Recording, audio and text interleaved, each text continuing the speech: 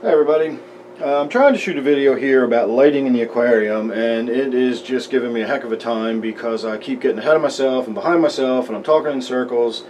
Whenever I get to talking about lighting and things like what we want to talk about tonight, which is color rendering and color temperature, it's an overwhelming topic for me because there's just so many different aspects of this. It's a very complicated subject. Light is some really strange stuff, and I start going around in circles and I feel like I get more convoluted than actually explanatory, and so I stop and start over.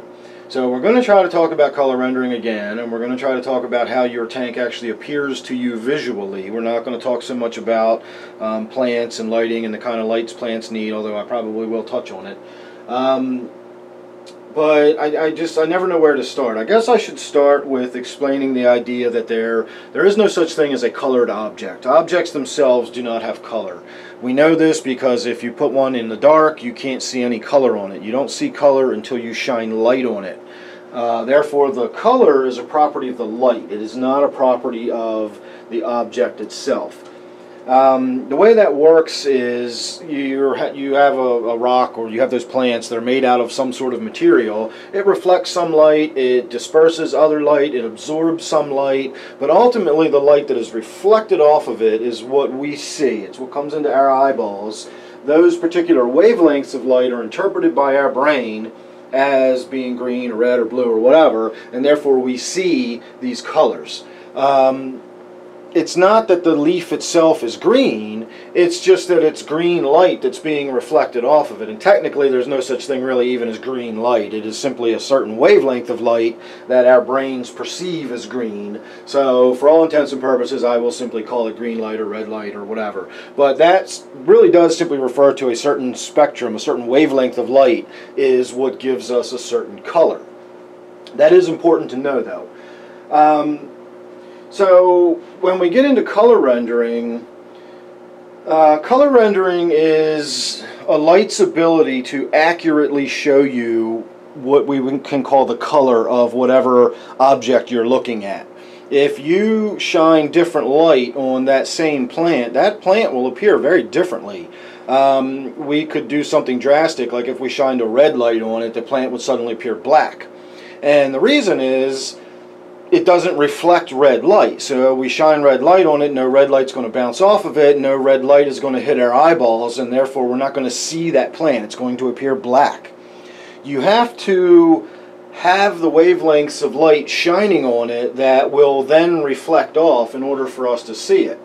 So if you have light that has a lot of blues in it but doesn't have a lot of reds in it, it's really going to change the appearance of whatever you're looking at. If you've got light that's, you know, and just think about it in simple terms of how different does a tank look when you have a soft white light on it versus a bright white light on it, or a cool white rather. Those terms are sort of interchangeable, and we'll get into the color temperature thing in a minute, I hope. You know, just how different does the tank look when you put the soft white on it versus the cool white?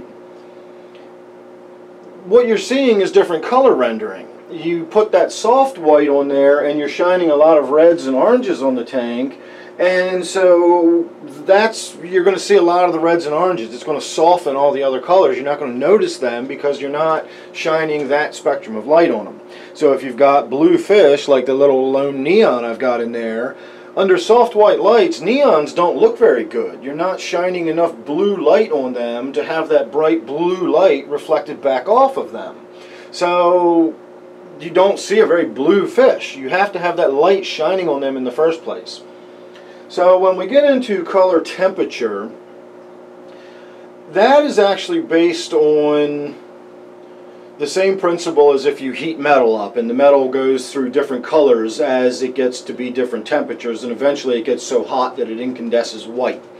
Well, if you've got an arbitrary imaginary substance and you start heating it up, and we're not using Fahrenheit or Celsius degrees, we're using degrees Kelvin, that's where the K comes from, and you get up to say 2700 degrees Kelvin, this arbitrary imaginary object will be glowing at that yellow soft sort of, you know, what we think of as that soft white light. As this object gets hotter and hotter, it gets whiter and whiter until we eventually get up into the 6500, 8000, 10,000 K, and then we start getting into where we're actually beyond the pure white and we get into like the blue and the actinic, and then that's, you know, we're getting into something a little different at that point. So we're going to stop around the 10,000 K part. So between 2700K and 10,000K is typically what we're going to be looking at when we look at a light source. Now, it's important to note that that color temperature comes from an incandescent radiator. An incandescent radiator is just what I described. It's something that's heated up and it glows brighter and brighter, we'll say, or it gets whiter and whiter as it gets hotter and hotter. So by the time we're all the way up to 10,000 K, it's got an even distribution of all the spectrums up to that point. So that gives you 100% true color rendering. You can't really get 100% or a color rating in a color rendering index, a CRI, of 100 on a light source that is not an incandescent radiator. When you get into fluorescence and LEDs, you're talking about a kind of light that produces light differently. It's not an incandescent radiator. It doesn't warm up through the whole spectrum. You just start by producing light on a certain wavelength. You're just making these phosphors and these gases glow by exciting the molecules, and they produce light. They produce photons. So we've got, say, a 10,000 K tube like we're looking at here. I have a 10,000 K tube and I have a tube that is called Color Max.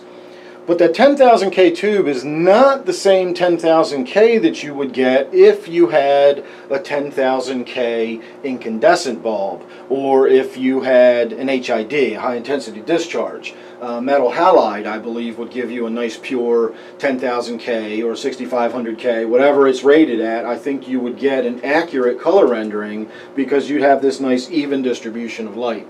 So if you've ever wondered why some tubes don't, you know, they say 6,500 K, but you put them on your tank and they look funny, or they don't look the same as the last tubes you had on there. It depends on how it's manufactured. It depends on what phosphors are put in it. It depends on what gases they use. There's a lot of different ways you can get to the end result of being that visual appearance of 6,500 K. When you talk about anything that is not an incandescent radiator, you have what is known as a correlated color temperature. It's not a true color temperature, it's a correlated color temperature based on the simple visual appearance of it.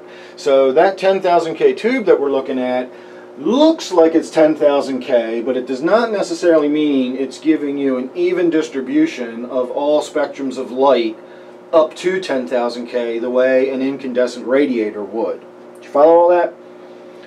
So, why is that important? What difference does that make?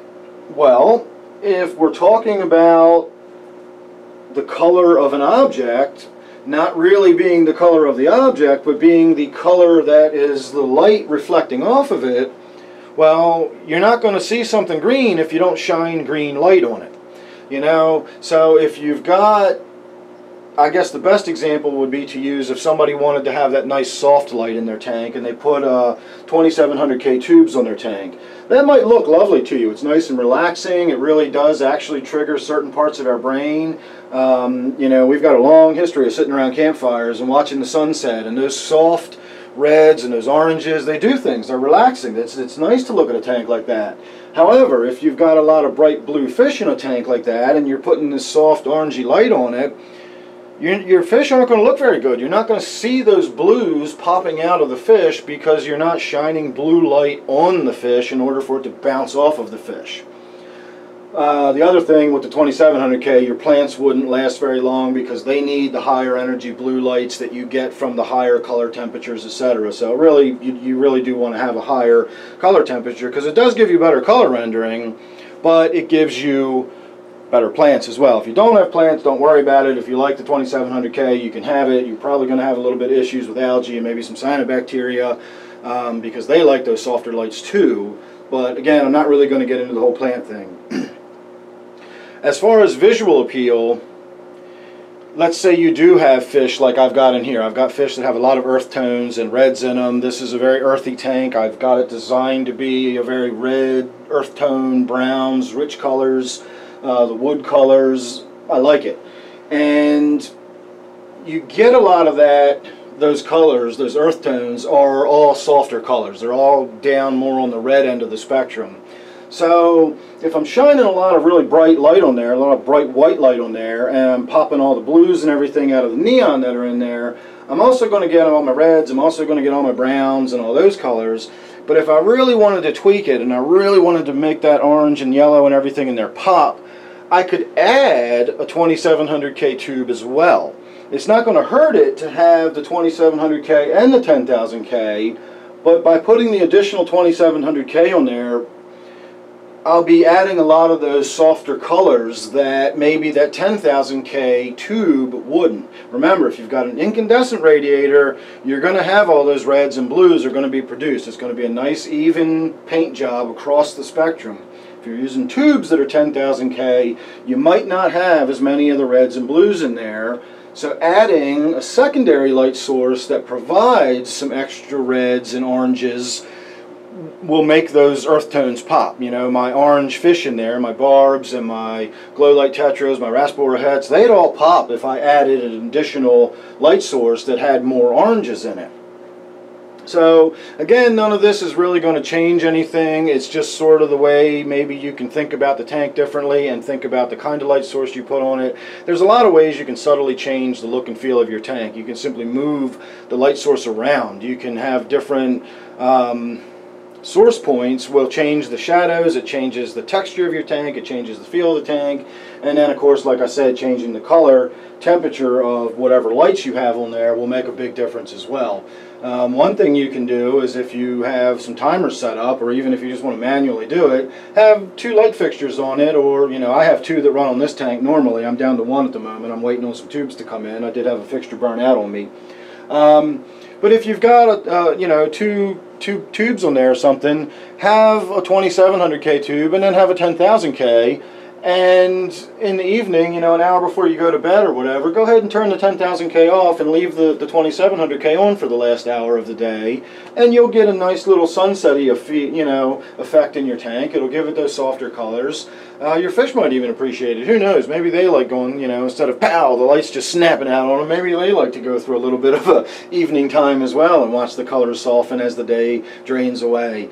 But the color you put on your tank and the light you put on your tank 100% impacts what it looks like. Again, nothing has any color in and of itself. All color comes from the light you're shining on it. So the quality of light you put on there, the kind of light you put on there, the color temperature of the light you put on there, all these things really do make a difference. Again, I know nobody's going to like go rush out and change their lighting all around or whatever. I certainly hope you don't. But it is something to think about, and the next time you're out shopping for tubes and it's time to purchase new ones, because remember, tubes will wear out over time. And in about a year or so, if you do have a planted tank, you need to replace your tubes. They will not be providing the same color temperatures and the same color spectrums that they did when they were new. And the same goes for if you just simply want to look at your tank.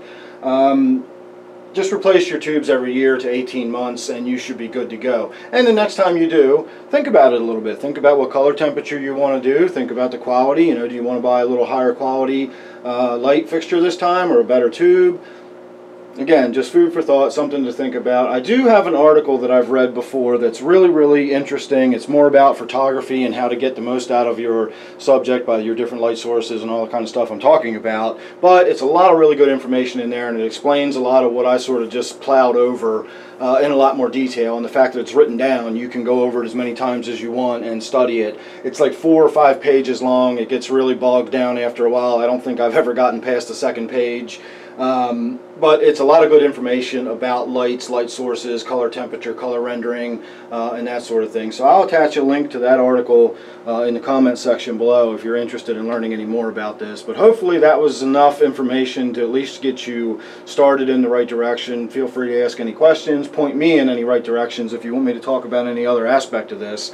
I've attempted this video so many times today, I honestly can't remember what I have said and haven't said in which video anymore. So I hope I covered enough enough that that all made some kind of sense. And we're going to go with this one, and hopefully you all enjoyed it. Please subscribe, that way you won't miss whatever else I got coming up. You never really know what you're going to get with me, and I like to think it's always some good stuff. So thanks for watching this one, and I hope you enjoyed, and I hope I'll see you real soon on the next one.